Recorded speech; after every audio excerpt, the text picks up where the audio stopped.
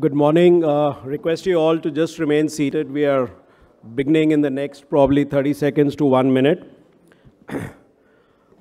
This should be another exciting session after a very inspiring and visionary talk by our Minister Gadkari, who set the tone on what would go a long way in helping to build a new India. I'll be requesting our panelists for the next session who are well-known industry leaders. This would be Dr. Sangita Reddy, Vice President FICCI and Joint Managing Director, Apollo Hospitals Group. Mr. Shailesh Pathak, CEO of L&T Infrastructure Development Projects. And Mr. Sunil Wadhwa, Managing Director of GE Transmission and Distribution Division.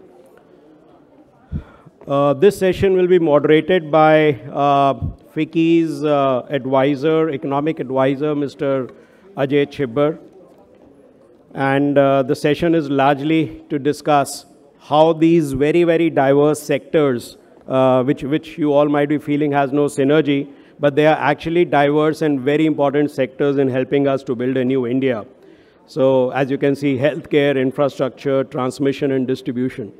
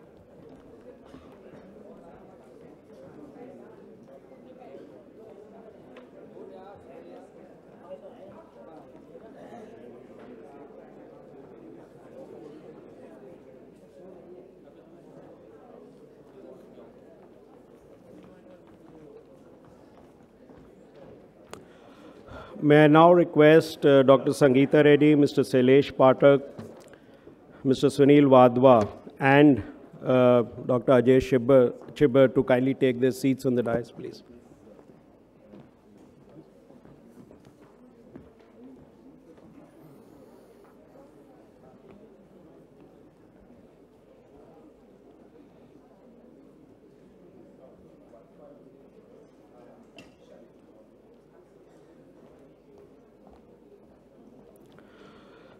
Mr. Chibber will be taking us through this session of discussion with the business leaders from 3 different sectors. Just as an introduction, he's a PhD from Stanford University, a master's from Delhi School of Economics, and advanced management degrees from Harvard and INSEAD. He's been almost for 25 years, he's been with the World Bank.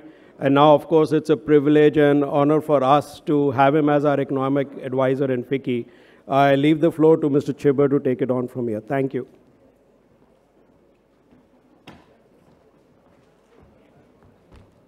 Thank you very much, Mr. Sumani. Just welcome all to, I think this will be a very exciting session. I'm not sure why I've been asked to chair it, but I'm very happy to be here to do that. We have 3 very distinguished CEOs here with us. Yesterday we had the launch of the FICCI AGM report by the Finance Minister, this report, which looks at, India's over the next 10 to 15 years. And one of the quotes in the book is by a legendary CEO, been associated with FICCI for a long time, the legendary J.R.D. Tata, who said, surprising for me, he said, I don't want India to be an economic superpower. I want India to be a happy country. And I think our objective, of course, is to perhaps do both. Be an economic superpower. You saw the compounding that Mr. Rashesh Shah showed yesterday, to become the economic superpower, but also I think the shared prosperity that we talk about. The title of this AGM publication is Innovative India with Shared Prosperity. Sajja Samriddhi ke saath Abhinav Bharat. That is the title of the AGM publication. So I think we can do both. Why do we have to choose between happiness and prosperity? And today we have a very distinguished panel that will touch on different aspects of this issue. To become prosperous with shared prosperity, we need to be more competitive, which is the theme of that publication, and the theme of AGM as well. And we need to create many more jobs. To create many more jobs, we will need to be far more competitive in the future. And today we have this very lovely panel of three very innovative people who will talk to us in their areas. We have, we'll start with Mr. Wadhwa, who is the CEO of, sorry, I should have got my notes organized a little better.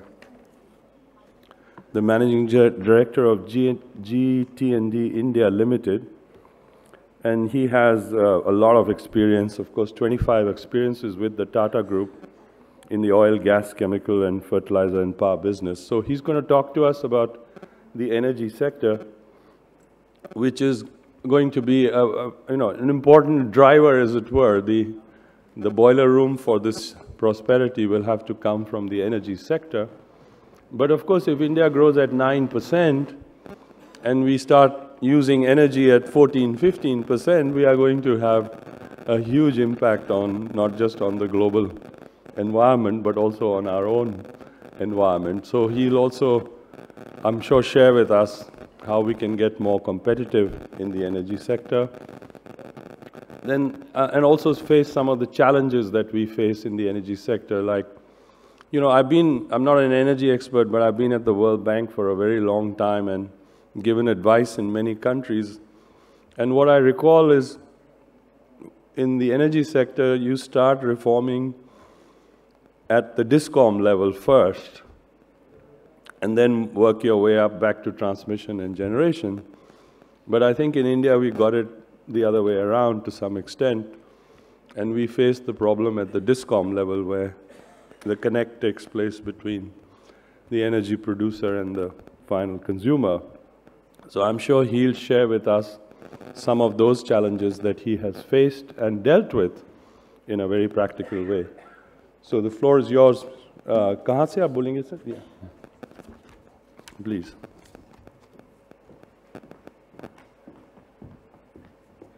Thank you. Morning. I was just thinking of how to, I mean, the whole sector issues, is, everybody knows about it. So I don't know what I'm going to additionally say, but I would only say that my first job in oil and gas was because it was my first job. So I just jumped into it.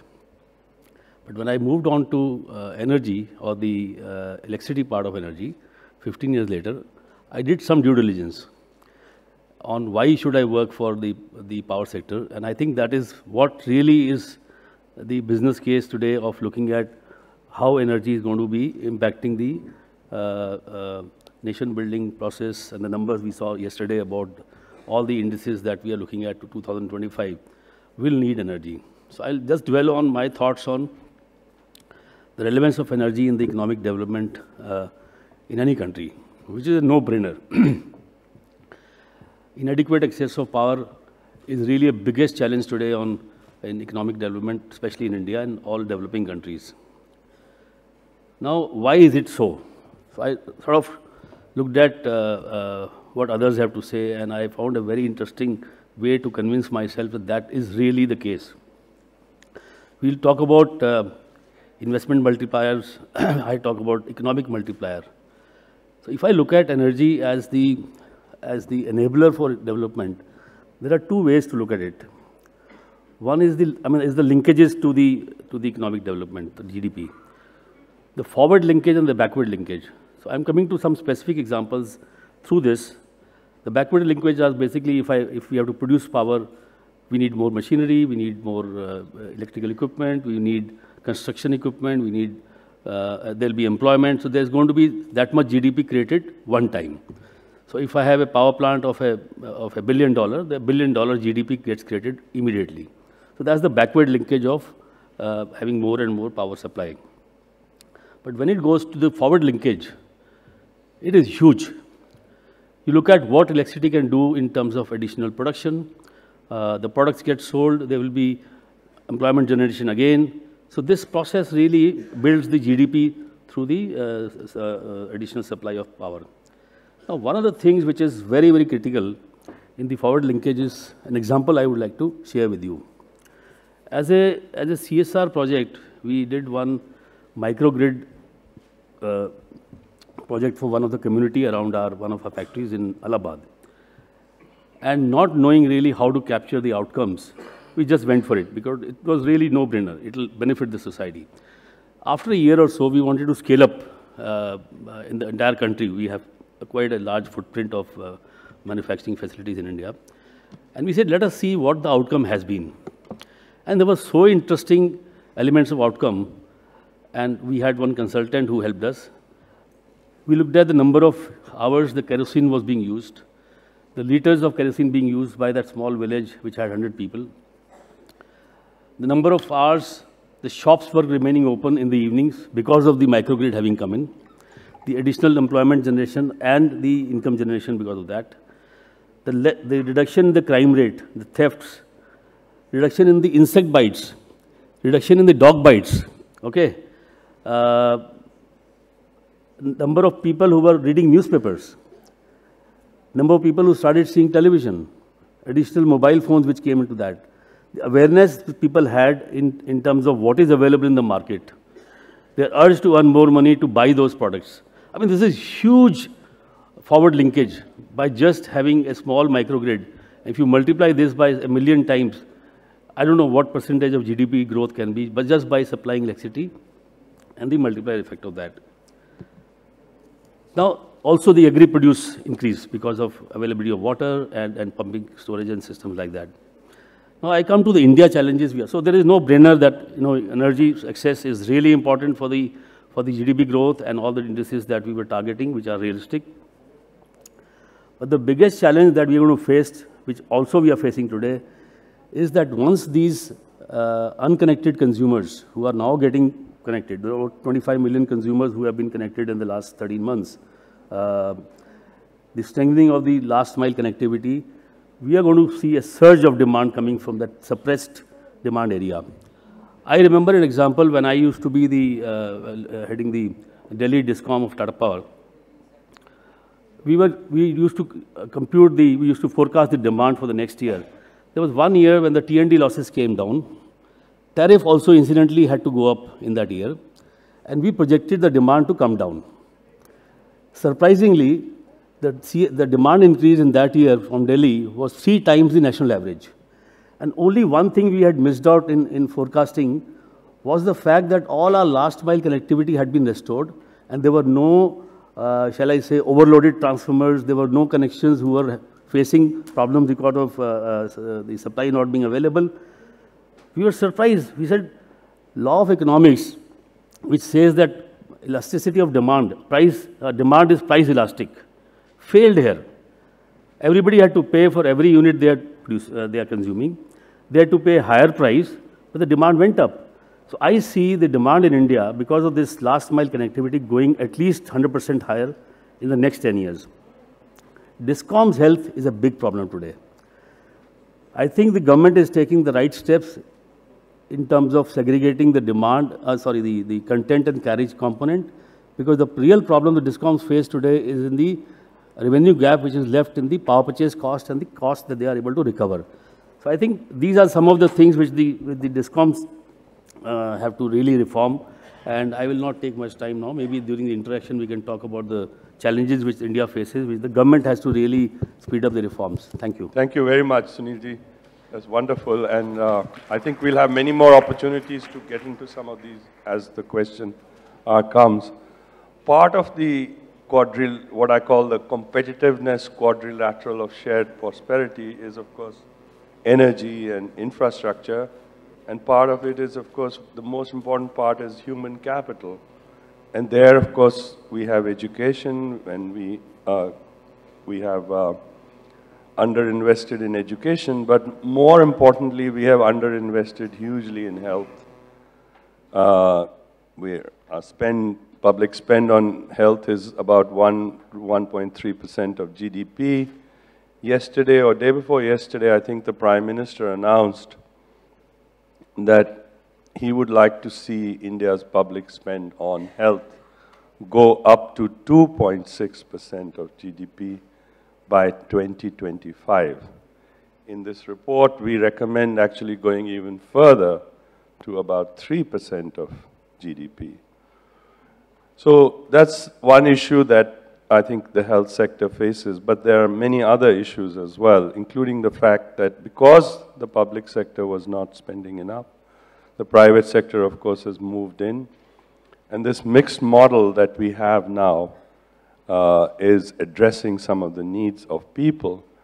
But we also point out in our report that the out-of-pocket expenses of people are some of the highest in the world relative to per capita income. And then is introduced this very big and bold and innovative scheme called Ayushman Bharat. So to address all these, we have, of course, somebody who needs no introduction to all of you. Sangita ji is here. And I have one, of course, direct question to her, which is that in the business digest that you all have, she is quoted as saying, India can provide healthcare at 1/10 of the cost compared to the rest of the world. And so I'd like to pose that, of course, as a question to her. Can we do it? How can we do it? And also, are we going in the right direction in some of these initiatives? Thank you.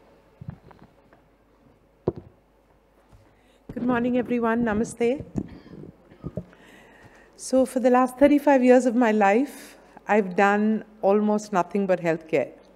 And so every aspect of making people healthier, finding ways to prevent them from getting sick, and the infrastructure and the scenario around care is something that fascinates me, amazes me, and very, very often makes me extremely sad. It is, you know, as Mr. Ajay rightly said, a sector that needs a lot of transformation. And currently, I don't know how many, I mean, it's a room full of industrialists and businessmen and businesswomen, but healthcare is actually the world's largest, and I won't say industry, but the world's largest sector. If you combine the public and private spend globally, it's larger than automobiles, it's larger than energy, and of course, I believe it's most impactful. If you look at global thinking, and Ratan Tata was appropriately quoted to say, let my country not be rich, but be happy, I think health and the Social Development Index is one of the most important aspects of it. So I'm going to quickly give this overview snapshot so that subsequently we can talk more about it. So the size of the sector in India is about 372 billion, estimated to reach that number by 2022. The growth rate is about 16%. The fact that was alluded to about the role of the private sector is actually that private sector is undertaking 80% of advanced care and almost 60% of secondary and primary health care, which is truly significant. The Ayushman Bharat, which was again alluded to, I mean, it's a wonderful, most ambitious scheme, but the fact is it heralds the new era where the government is unabashedly moving into the payer aspect, that we will provision for care without directly delivering the service. And this is a significant move, which is going hand in hand with the fact that private sector is primarily the driver of healthcare delivery in this country. Talking about the healthcare spend, the number of 1.2 or 1.3%, but the fact is that we are actually already spending 5% of GDP. But we're spending 5% of GDP because this spend comes out of pocket. And when I said to you earlier that many things about healthcare pains me, one of the biggest fact is that for somebody to afford to have a bypass surgery, they very often sell their land or pawn their wife's jewelry to afford to get one of their family members that surgery. And so this system of direct provisioning of care, and incidentally, health is the second largest reason for rural indebtedness. We talk about farmer suicide because of agrarian distress.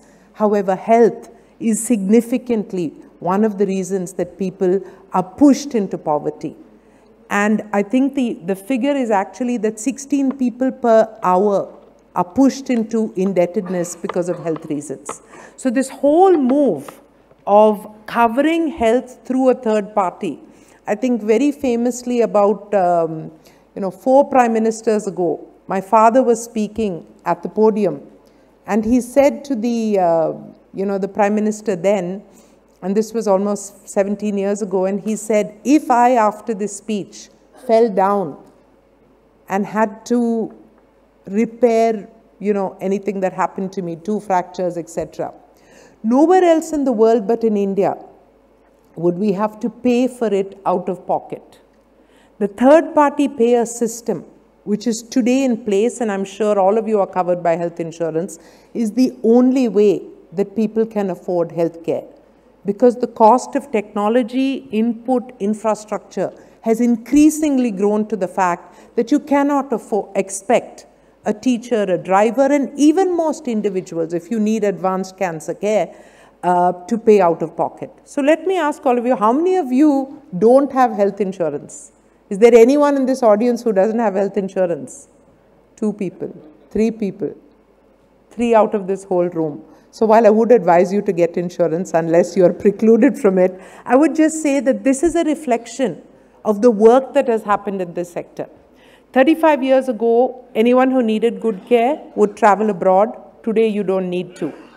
16 years ago, most people paid out of pocket. Today, most of the country who can afford it are covered, and today with Ayushman Bharat, Shri, which was actually the seminal program in Andhra Pradesh, which heralded universal health coverage. They covered 8 crore people in a period of 7 months. We were party to designing that scheme.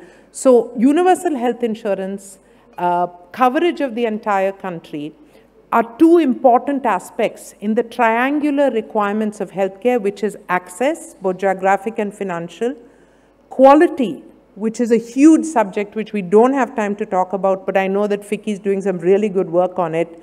And finally, and most importantly, is the entire aspect of the cost of care. And again, Ajay spoke about it, so I just want to say in one very single sentence, this is not an aspiration that India will deliver care at 1/10 of the price. This is a current reality. I think many of you who are, and I know that Mr. Korakiwala is here in the audience and Pankaj Bhai just stepped out, but we know that if you compare the cost of a bypass surgery in the US or a cost of a bypass surgery in India today, it is 1/10. And the same goes to cataract, to dental treatment, to a range of things. So not only can India provide or provision for care for our country, but today medical value travel is about a $3 billion sector, growing at over 27 to 30% per year because we are attracting people for high quality and low cost. But this is the existing sector. We still have a shortage of beds. We need to treble our number of beds, but more significantly, we have to double our doctors, grow by 4 times our nurses, and almost by 9 times our paramedics. So there's a huge manpower shortage. In a sector which generates the maximum number of employment per rupee spent is healthcare. But I want to use my last 2 minutes to give you a little bit of a vision of the future of healthcare. Because I believe the future of healthcare may use the infrastructure we're building today, but will be completely driven by the sciences and the technology which is available and which is evolving. So healthcare of the future will be defined by 3 Bs. The first B is biology. The day your genome was deciphered was the day that people began to understand why the guy who can eat 3 masala dosas doesn't get a heart attack, and the one who's on a diet is getting that heart attack. Why your friend who had cancer but has never smoked in his life is being visited in his room by someone who still smokes 2 packs a day. This is genetics. So biology and our ability to decipher the gene, change that gene with manipulation, and choose and select healthy genes is going to be the healthcare in the next 5 to 10 years. The second important B is actually bytes. Our processing capacity for data. What we saw is a single image of a CT scan.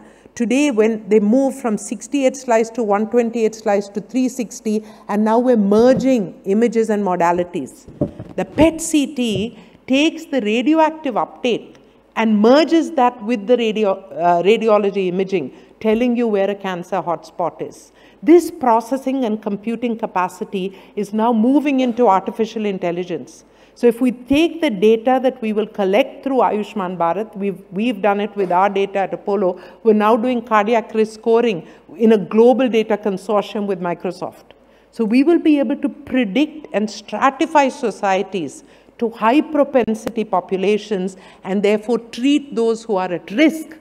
Because today in India, when someone has a cardiac problem, we never open one vessel or do a single vessel angioplasty. You're opening 3 and 4 and 5. In the US, 47% of angioplasties are single vessel. In the US, 71% of women finding cancer or breast cancer find it in stage 1. In India, it's almost 80% of patients finding their cancer in stage 3 and stage 4. So this processing, computing, and genetic analysis is going to find a way for us to find disease early. So hopefully you won't need to go to the hospital most of the time.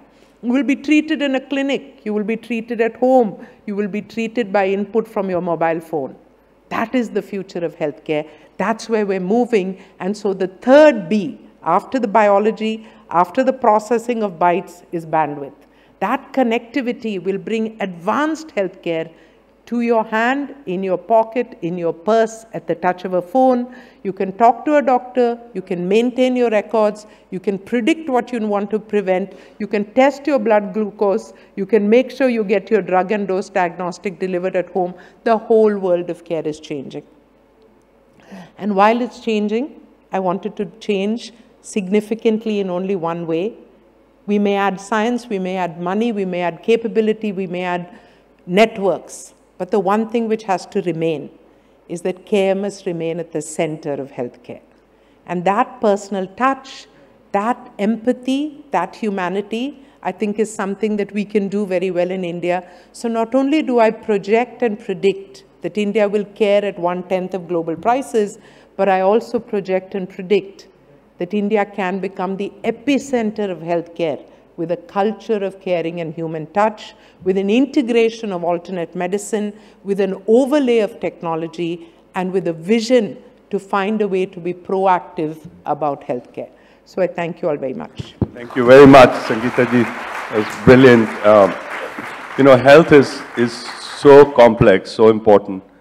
Health outcomes depend on health, of course, as you pointed out, but on so many other factors. Air pollution, education, roads, connectivity, and you brought it together very nicely. I bet you the health insurance premiums for Delhi residents will increase because at some point the insurance companies will realize that you're all smoking 2 packets of cigarettes a day just by living in Delhi. But I don't know if that's going to happen, but I hope it doesn't.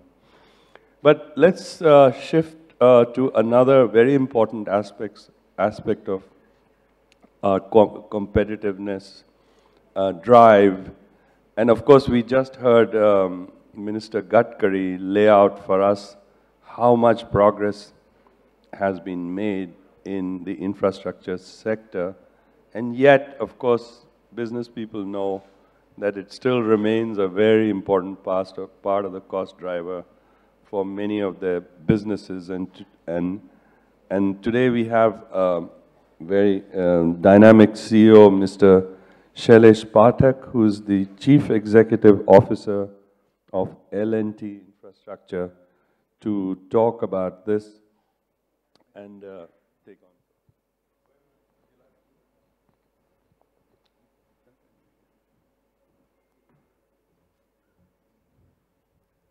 on. Ladies and gentlemen, I see a lot of younger people in the audience who are usually smarter than me. So I'll start with a request to them.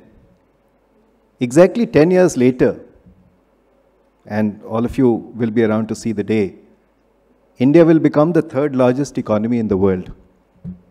Exactly 10 years later. I'm on Twitter, SHYPK. There is a pinned tweet which gives the exact time. Next year, we will overtake the United Kingdom. In 2019, India's economy will become bigger than the United Kingdom. In about 4 years, we'll be bigger than Germany. So we'll be the fourth largest economy in the world. And in 2018, we will overtake Japan. And the only two economies bigger than India will be the US and China. So that's the good news. What's the bad news? The bad news is that the only thing holding back India is actually Indians and our systems. And I'm talking about infrastructure here. Most critical infrastructure, according to me, for India to progress is education. And that too primary and school, secondary, high school education. And we are making a mess of it. But this is not the time to talk about that. Health we talked about. Power we talked about. I'll stick to infrastructure. So about 18 years ago, Mr. Nitin Gadkari was giving some advice on infrastructure to us. And I still remember what he told me. He said, if there is a will, there is a way. If there is no will, there is survey. And for a long time, instead of action and getting things done, we have been talking about survey. And there is a specific syndrome which afflicts some of us called the MAFA syndrome. The MAFA syndrome, M-A-F-A, is essentially mistaking articulation for action. Just because someone is saying something doesn't mean that something gets done. And here is my tribute to Mr. Gadkari. He's actually gotten things done. So let me begin by talking very briefly about our company, Larsen & Toubro. Some of you may have heard about it. We did 120,000 crores of turnover last year. And we are very well known for our construction business. But there's a whole lot beside. Sardar Patel statue in Mumbai, the Mumbai Trans-Harbour Link, the bridge across the sea has started. The Mumbai Metro is being made by us. The coastal road in Mumbai is being made by us. In Delhi, the Dwarka Convention Center, the Dwarka Expressway, currently underway. In Hyderabad, we have commissioned one of the finest metro systems in India. It's carrying 160,000 passengers every day, the second largest metro network in the country. And just to talk about other places in other states, we have huge irrigation projects in Madhya Pradesh. In Patna and in Varanasi, we are doing water and sewerage projects so that open drains will be a thing of the past in the next 5 years. So that's L&T construction. But of course, we have a power plant generating power. We have a large defense business, just supplied 100 very large guns to the army. We have a large IT and tech services business, and of course, smart world and communications. My particular company is in the PPP space. So we take up PPP projects, we bid for them, win, finance, construct, and operate. Currently, we have about 16 operational assets, which is also one of the reasons why Canada's largest pension fund, CPPIB, has invested 2,000 crores in our company 4 years ago. So, the success story. The success story is that in the last 1 year, as I was talking to Dr. Ajay, in the last 1 year, we have many highways that collect toll on a daily basis. And the success story is that in the last 1 year, electronic toll collection has gone up by 77%, whereas overall toll collection has gone up by about 11%. And if any of you have problems getting through a toll plaza, anyone has problems getting through toll plazas? Yes? Please go and install something called a fast tag, an electronic sticker on your windshield. I'm willing to bet half your problems will be over. Let's just go back to something that Mr. Gadkari said. He said that we are commissioning express highways, access-controlled express highways in India. Just as context, the United States passed the Federal Highways Grant Act in 1956, and most of the interstates in the US were actually constructed between 1956 and 1965. So this is not new technology, this is not, very complex. But we had too many surveys, now we are getting there. But the problem is that anyone in Delhi lost 5 years of your life. I'm repeating this. Anyone staying in Delhi lost 5 years of your life because of the delay in the construction of the 2 ring roads in Delhi. What are these ring roads? Kundli, Manesar, Palwal on the western side and Kundli, Ghaziabad, Palwal on the eastern side. One was done by the Haryana State Industrial Development Corporation and the other one was done by NHAI. And mind you, these were monitored by the Supreme Court right from 2006. So what happened? I'll tell you a little story. 30 seconds. HSIIDC bid out the Kundli-Manesar Palwal Expressway in 2005, awarded it in 2006 to a company that ran out of money in 2007. All the infrastructure experts here know about this.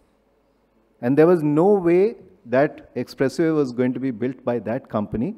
It took 9 years to get rid of that contract and give it out on a construction contract to another company.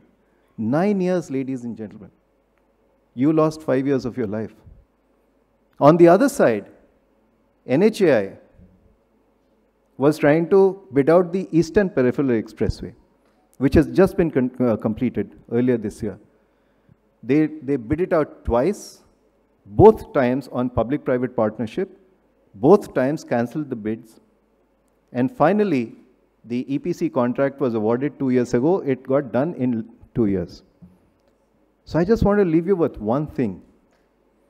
Construction of a highway does not take more than 910 days. We know. We have constructed over 30 highways. In fact, one of our highways in Odisha was commissioned in March this year. Another one in Telangana in October last year. It does not take more than 910 days. 135 kilometers, right? Actually, the Odisha one is 150. But the point is, we waste too much time in contracting. So if we are going to be the 10th largest economy in 10 years, the 3rd largest economy in 10 years, we have to fix this problem. Why should we take 9 years to put out a contract which will get 3 years to construct? And that is where I just wanted to suggest that while Mr. Gadkari kept talking about investment, what is much more relevant for us in India is construction. Construction is the 2nd largest job creator in India.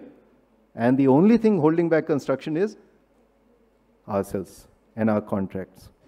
So 5 years of your life have been lost because of these 2 expressways not getting built in time. Can we figure out a way to get such contracts done in exactly 1 to 2 years, which is how it is the rest of the world, so that construction can happen quicker?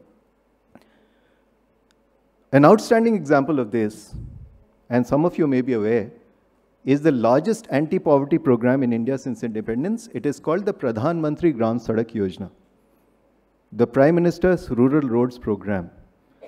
Runaway success, no investment by the private sector, and what excellent execution and quality. Today, less than 5% of India's villages are not connected by all-weather roads. So we have examples of excellent construction excellent contract management in the PMGSY and others. And particularly, most of India does not happen in Delhi, right? It's not just the government of India, it's 29 states and 7 union territories.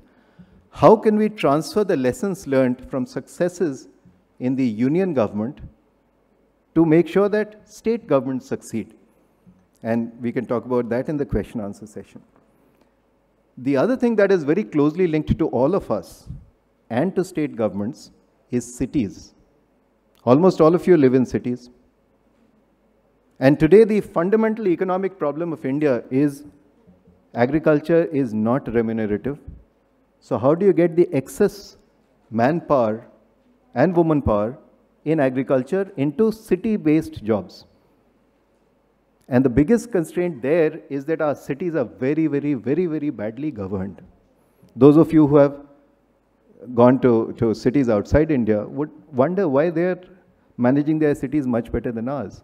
Almost everyone I know has some cousin in the United States and they talk about American cities, but Indian cities are not at the same level. Why? And this is another problem that the young people in this audience need to think about. And infrastructure is largely urban infrastructure. If you discount roads, transmission lines, and gas pipelines, almost every infrastructure is city-based. Think about it. An airport is an urban infrastructure. A railway station is urban infrastructure. So let's talk about railway stations. We had a great chance of upgrading Indian railway stations, right?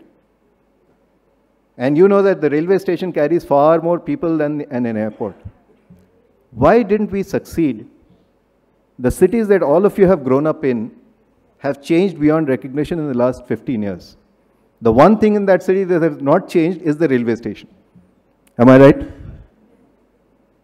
So when do we get tracking on our railway stations? And I go to Japan and I see Kyoto railway station, which is better than most airports in India. And I just wonder when we will start thinking about urban infrastructure. So I just want to leave you with 4 broad takeaways for what we need to do in the next 10 years so that we hit that number 3 slot after US and China. Number 1, no surveys. Where there is a will, there is a way. Let us be agnostic about, we waste too much time talking about PPPs being better than this, and, it doesn't matter about the color of the cat. As long as we get construction going, we are on our way. Otherwise, we are wasting our time. So when we talk about how to revive the PPP structure, actually, you know what? It's much better for the government to get things constructed. And once they are constructed, give it out for operations and maintenance on a public-private partnership contract. The best success that Gadkari ji talked about is the TOT, the Toll Operate and Transfer contract of NHAI. Will work every single time. So let's be agnostic. Let's not be too ideological about we will do it only this way. What works is what is good. If construction is happening, jobs are created, that is good for us. The second takeaway, and something that we don't talk about often enough, is contract enforcement. India, as well as South Asia, is really miserable in contract enforcement. A couple of numbers here. 4 years ago, our rank out of 189 countries was 186 in contract enforcement globally in the ease of doing business rankings. Which were the countries behind us? Bangladesh, Papua New Guinea, and I think Timor West. Now, fortunately, we are 163 out of 190 countries. It was the worst rank we had in the ease of doing business 4 years ago. 163 is the worst rank in all our ease of doing business rankings today. And this is not just government to business, this is business to business. You give a check to XYZ in Singapore, the check bounces, someone goes to jail. In India, the check bounces, it is the start of negotiations. So, if we are going in for a developed economy, we have to be able to enforce our contracts, government against business, business against government, business against business.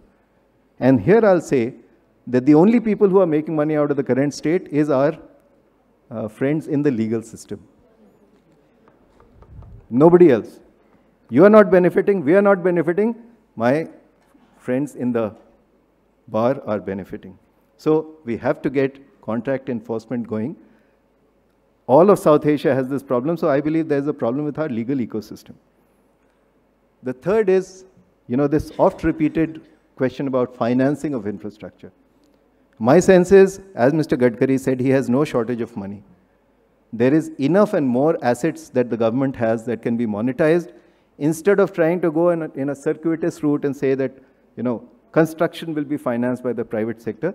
I often use an allegory of a caterpillar that turns into a butterfly.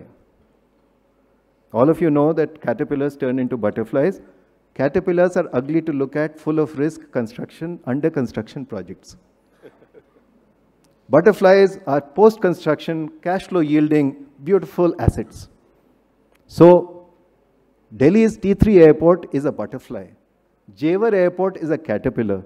Where do you think the private sector would be more interested, the butterfly or the caterpillar? Construction, of course, we'll be interested in Jewar, the caterpillar. Operations and cash flow, we will be interested in T3. And that is why Canada's largest pension fund, as I said, has invested in us. Because they are looking at the next 10, 20 years of operating things like T3. So the money is there. It's just prioritizing how you get private money in and where you deploy government money out. And the last thing I'll say is, how can we leverage technology? How can we digitalize our infrastructure?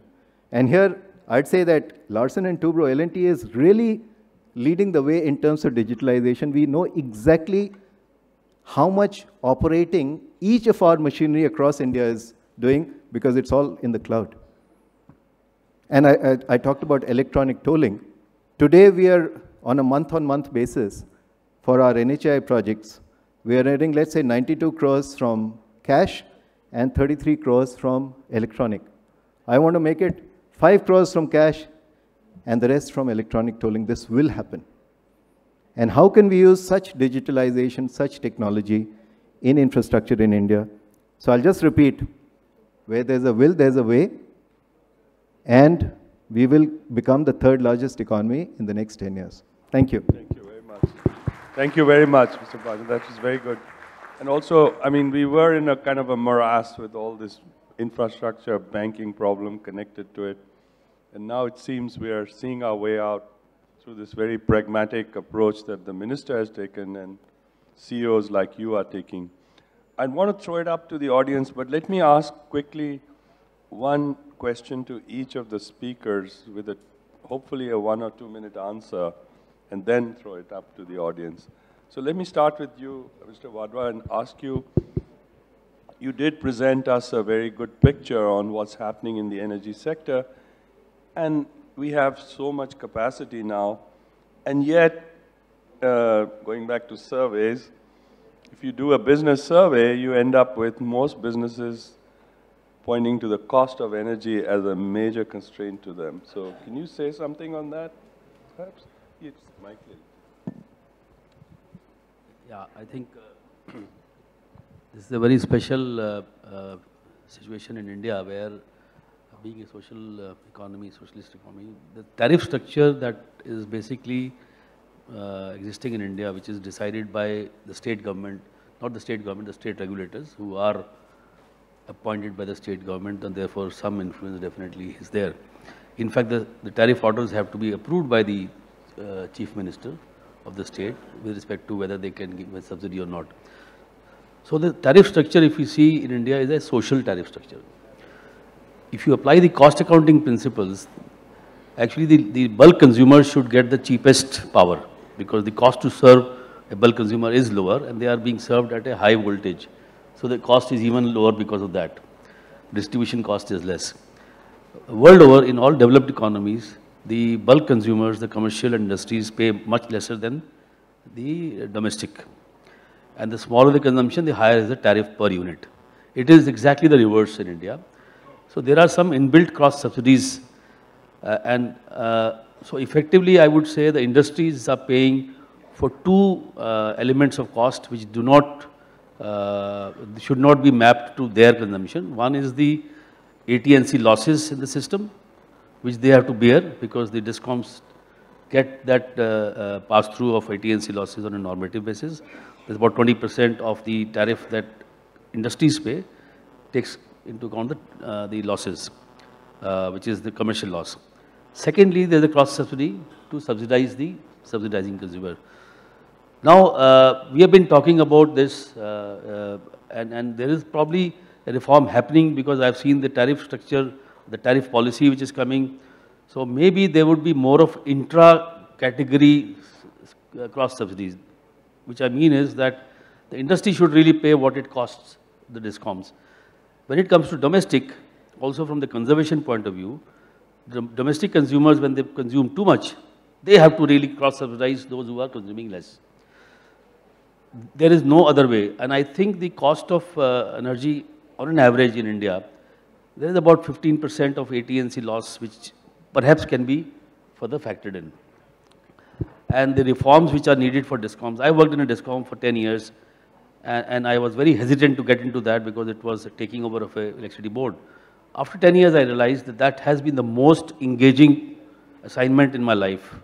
Most engaging. And most of the employees who joined from outside said, sir, whatever we've learned in our education has actually been put to practice. I don't think that the state government owned discoms, where the head of the organization himself is not sure how many years he's going to stay, is going to take long-term decisions on load growth, reliability. So I think there is a need to look at reforming the discoms, and I don't think I have time here to give my suggestions. Thank you very much. Yeah. Thank you very much. Sangita ji, you have such a broad perspective, so perhaps I could ask you this question. You know, there's a quote from Mahatma Gandhi pre-independence, I mean, probably in the 30s, when he said, sanitation is more important than independence even. And yet it took us 70 years to focus on sanitation, which we now realize has such a huge impact on health and health outcomes. And of course, now things are happening. So perhaps a question for you, why did it take us so long, and how do you see now things developing? I think clearly I'm not equipped to answer why it took so long. Neither was I in the government nor in the policy making on that one. But I think the fact that it's well understood that the quality of water and sanitation are two of the most significant social determinants of healthcare. And as we focus on prevention, whether it's Swachh Bharat or the awareness levels, the combination of those are making a significant difference. I would in the same breath like to add the important factor of nutrition, because it is a reality that approximately 27% of our children are undernourished or malnourished. And there's a large segment where we have a carbohydrate adequacy, however, a micronutrient inadequacy. So the need to adjust nutrition across the country, because the long-term implications on reduced brain and mental development, on hearing and problems, various neurological impact is not been well understood, appropriately documented, surveyed or researched, but I think significantly can be easily corrected, and therefore we should move into that aspect quickly. So I would say it's sanitation, it's water and nutrition. All three social determinants of health need a lot more focus, and I think it's getting there. I also want to add one other important and interesting sidebar, is that the current primary healthcare centers in the country, over 500,000 of them, there is a pilot project going on to convert primary healthcare centers into health and wellness centers. If that happens appropriately, the impact and the burden of disease could reduce because of a proactive approach to healthcare. And I think this was one of FICCI's recommendations to the government for the last 10 years that we've been on the health committee, and Shobha's sitting here. So we're all happy to see some of those changes and some of those things happening. Thank you so much. You're absolutely right. I was so happy to hear in your talk, Shailesh, that the Canadian pension fund is putting money into infrastructure in India. I think all of us were happy to hear that. Because my impression was that part of the reason we got into a banking problem was because we couldn't attract this kind of outside money. So how do you see this? Is it because now that these, how did this happen, and is this sort of a promise of things to come that we will expect to see more of this? Because things have started moving on, as you said, rather than surveys we are getting. And yet, of course, there are still huge cost overruns. There are still time overruns on many projects. So anything perspective on this financing issue? Right. Two parts. One is the cost overruns and time overruns. I'll address that upfront. And then I'll talk about how pension funds are getting interested in India. Right. A large part of the time overruns and cost overruns are because of A, poor contract enforcement, and B, because of our tendency to tender in haste and repent at leisure. This is actually a variation on the old cliche of marry in haste and repent in leisure. So this is tender in haste and repent in leisure. Typically, and again, L&T operates in 30 countries across the world. In most of those countries, the project specifications are discussed threadbare and finalized even before any construction starts. However, in India, there is this lovely affinity for something called change of scope. And half the construction companies actually make their money from change of scope. So we need to get our tendering right. We need to get our project specifications right. After that, the process of converting steel, cement, and concrete into a finished product is not so difficult. So that's the first.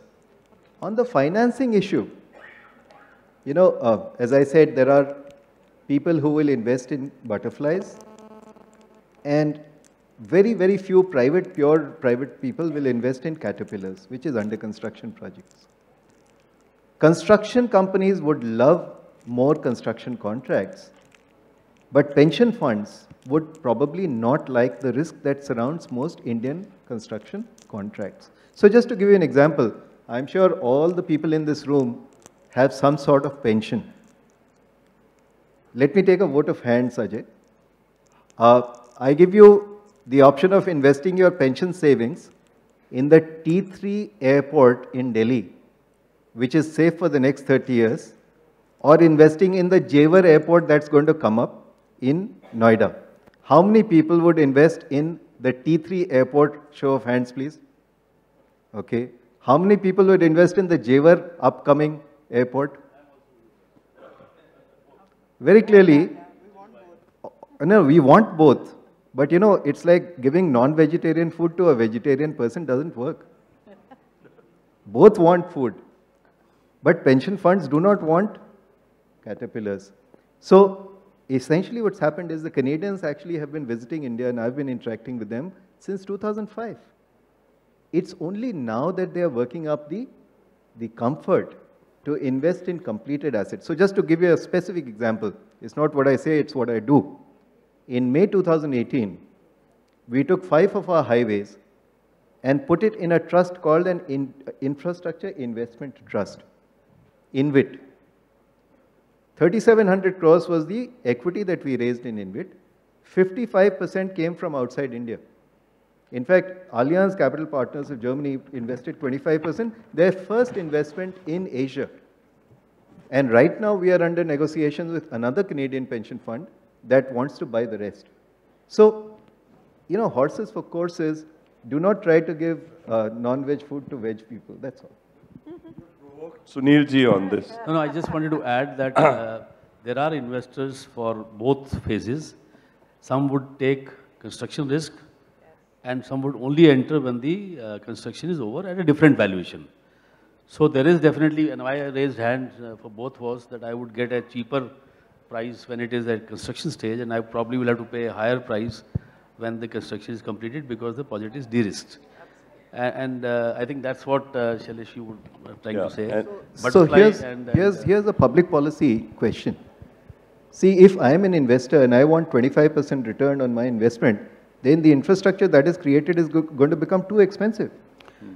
Yeah. So do you really want expensive infrastructure which benefits an investor, or you want infrastructure that is quickly created. Yeah, there was one other thing I wanted to say on this, that there used to be times, 7, 8 years back or 10 years back, when exiting from a project was very difficult. Lock-in periods were very, very long. And then the problem was that if someone is wanting to take a construction risk, then he has to be locked in for 5 years. I think the government has reformed in the last few years of a shorter lock-in period. But there still remains a problem. I mean, in many cases, for example, solar projects, you have a lock-in of 1 year post-COD, which is fair, because you would anyway not get a patient capital investor before it is stabilized for 1 year. Right. But the process involved in getting approvals is so difficult. I mean, I think we need to talk about these with the government to the extent, and I was hearing from one of the large transmission player, that when they have a loan from one bank, the bank is selling the loan to the next bank, downselling. Every time the bank downsells, the regulatory commission has to approve. I don't know why the regulatory commission needs to approve, because there is a annuity fixed, the project is completed. It is between the bankers to decide to take it or not. So these are unnecessary hurdles still, despite the... Yeah, and of course, we only in India can LIC have to put a lot of money in ILF and NFS too. Anyway, I won't delve deeper into that one, but let me throw it open for a few questions. We don't have too much time. Maybe we will be able to take 2 or 3 questions. So let's see whoever would like to ask a question, please raise your hand. Yes, sir. Hi, my name is Karnveer Mundre, and I run 2 companies, a life sciences consulting firm called Atharva Life Sciences and a media public relations company called Atharva Marg. My question is for Ms. Reddy, ma'am. You talk very positively about the healthcare industry. Believe me, I hope what you're saying is true. But in my opinion, it's in quite a bit of doldrums. We have found cures for only 2 or 3 diseases, cures in the history. We have an antibiotic resistance problem, which is going out of hand, which is a disaster for the country. Tuberculosis, even with all the genetic mapping, there is no second line, third line, new thing. Clinical trials, it was supposed to be the next IT, there's poor policy, poor thing. Could ask the question. Yeah, so the question is that where do you think, one is 2 parts, where do you think healthcare is going in light of all this?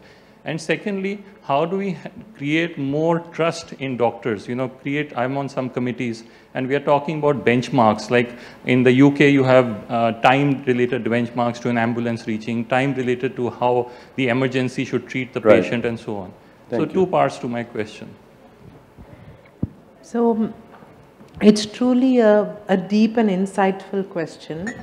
And the ramifications of many of the things you've spoken about are quite significant, whether it's nosocomial infection and antibiotic resistance.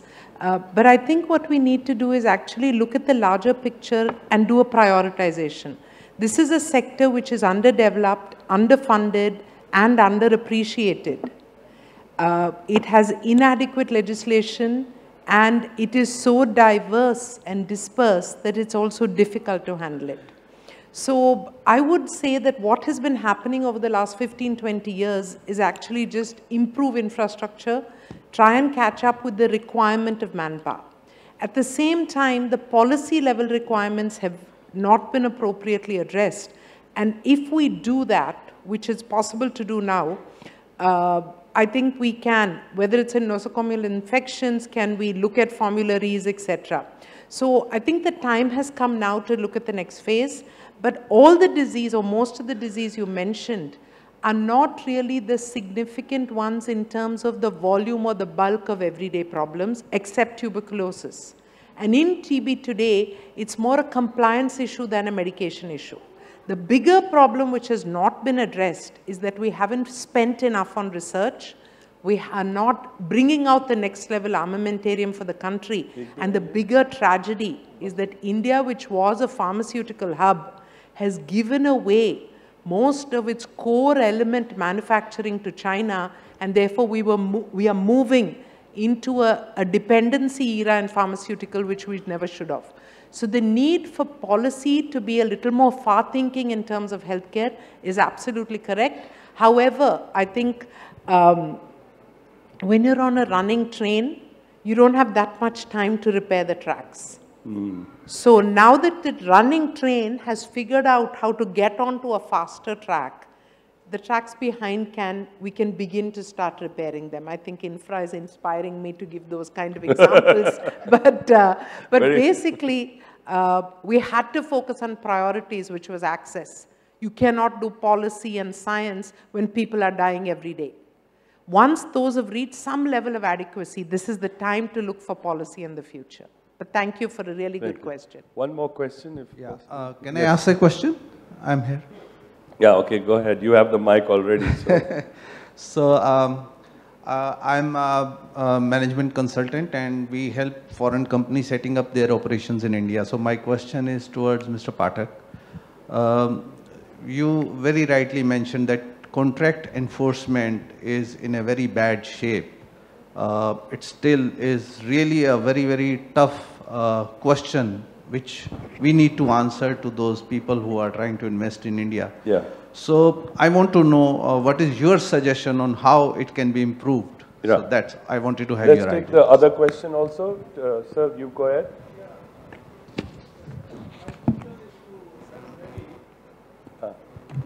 Hello. My question is to Madam Reddy, is not to funding the health sector, private health sector in India, but it's a general perception among the public that the doctors in private hospitals, they have become more of a bhakshak than a rakshak. What is your take on this, please? Thank you. Thank you. So, I didn't understand the words, but the tonality I understood, so I can figure out what you mean. And I think that was really the second part, yes. Rakshak is saver, bhakshak is a business. Okay. Grabs. Oh, who eats up, yeah. So that's what, the tonality I could understand. You know, I don't think that the terminology, physician heal thyself, it's a very important phrase in healthcare. I think it is significant and needs to be done. I cannot wish away the negativities which are happening in healthcare.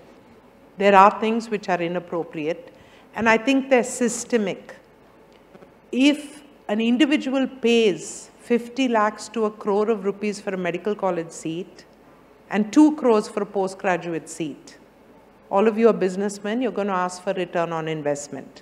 So either that student or his family is going to ask for it. So unfortunately, the scenario is pushing things into that, but it gets even worse. But I just want to tell all of you that everyone is not doing that.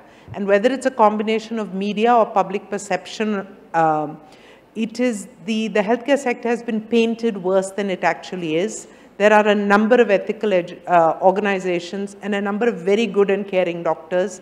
We ourselves follow the scenario that none of our doctors get any incentives for lab tests or diagnostic tests ordered, because we want the only reason that somebody is prescribing is for that the individual or the patient needs it. But again, I think technology will take us one level higher in that automated care pathways, which will be accessible to all of you, will make a more empowered and educated patient able to ask a doctor for what he's doing and therefore drive to a better healthcare system. So it's a two-way thing. We need to fix policy. And therefore, you know, we need to encourage ethical behavior, and individual patients and consumers need to get a lot more educated about the way they make their decision making. Thank you. So the other question, would you like to take? Would you like to say something, Sunilji? Let's go on it. But after him. I just wanted to say, I read in the newspapers, I must therefore believe that it is true, about a year back, that the doctors in Canada were not happy with the salaries they were getting. They wanted a cut in the salaries. I don't know how many of you have read that. And probably what you're saying is right, because the cost of education is like cost to serve. And I think that needs to be regulated for ultimately the economics to work for the doctors to also charge reasonable. I mean, they are charging reasonable in terms of the return, but the cost is not appearing to be reasonable for for those who are getting the benefit.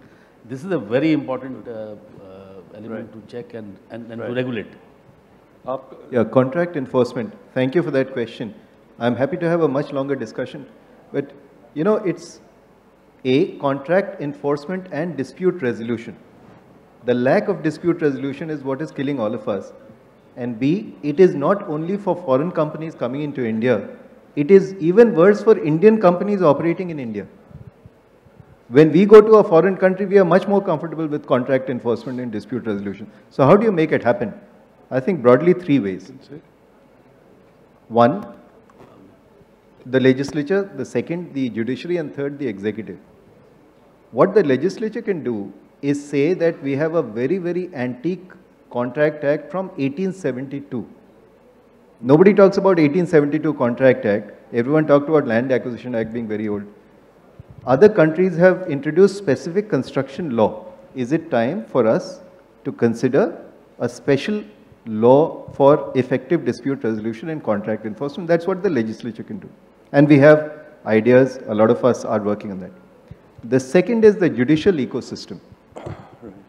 You know, there is talk about this alternative dispute resolution mechanism. You go into arbitration, you go into conciliation. The Arbitration and Conciliation Act of 1992, I think, has been completely neutered by Section 34 because every appeal goes to the High Court. And once you're in the High Court, then you are like Trishanku. Nobody knows when it will get concluded. I know our company has arbitration awards from 2012, where the authority went in appeal and not one hearing has happened in the last 6 years. So how can you have time-bound judicial finality in deciding the matters in front of them, and there our legal colleagues are more expertise than me. The third is the executive. In a lot of cases in dispute resolution, when there is a business to government issue and an award is given to business, the executive is very hesitant to give that money as payment of the award. And it's largely because of fear of the 5 C's and so on and so forth. CAG will catch me, CBI will catch me. And that's why they say that until you go to court and you get an order in your favor, I am not going to pay you. But even more worryingly, how do you get business-to-business contracts going? Suppose you are a large company and you have subcontractors, and there is an agreement between you and your subcontractor. Are you really honoring that? And is the judicial ecosystem enabling that? There is a long way to go, but happy to talk longer. Thank you so much. Thank you so much for this session. You know, we have seen, of course, India will become the 3rd largest economy, but there are so many complex issues in so many sectors. And today we were very grateful to our panelists for giving us a vignette on 3 very important sectors that will address some of these issues. I want you to give a very big hand to the panelists. Thank you so much. And it's been a 3 very innovative CEOs that will take innovative India forward. Thank you so much.